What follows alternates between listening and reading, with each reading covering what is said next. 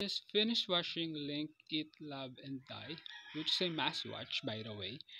But I do feel sad to one of the character here, which is Chef Un's mom.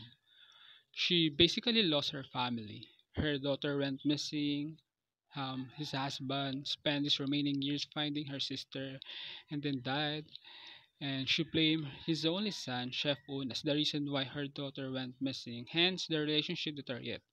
She basically spent her 20 years longing to her family in her room alone.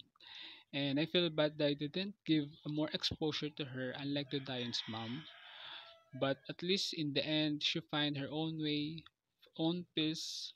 But still, I find her story lacking.